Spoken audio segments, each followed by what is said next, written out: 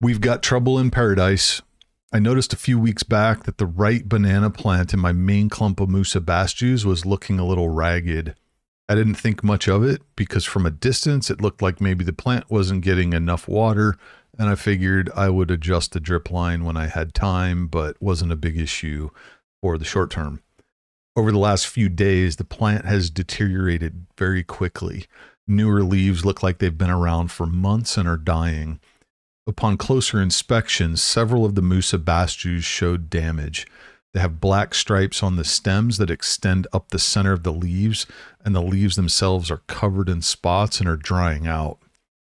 Since we're getting towards the end of summer, I decided to focus on trying to ensure good plants next year and made the decision to start removing any of the plants that show any damage.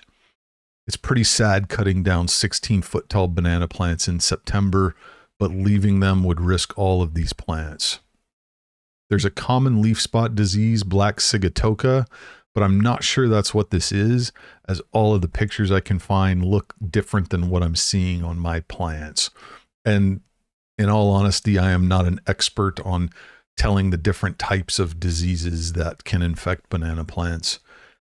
Since there's no way for me to tell exactly what this is, I'm going to treat it like a fungus. Now, this part is really hard to do, but when you're cutting down plants, try and avoid leaves touching other things, other banana plants that are healthy, or the tools that you're using, or anything that's around you. The less disruptive you can be, the less you're going to knock fungal spores that would spread and continue to cause problems. I cut down all the infected plants to within a few inches of the ground.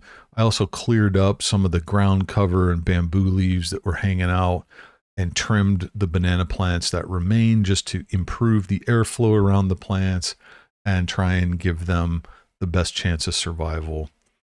With all that done, I'm coating everything in copper fungicide. I went through 2 bottles in my backyard. For good measure, I sprayed all of the other banana plants that I had back there as well, so everything got sprayed. If it was a banana, it got sprayed with the copper fungicide.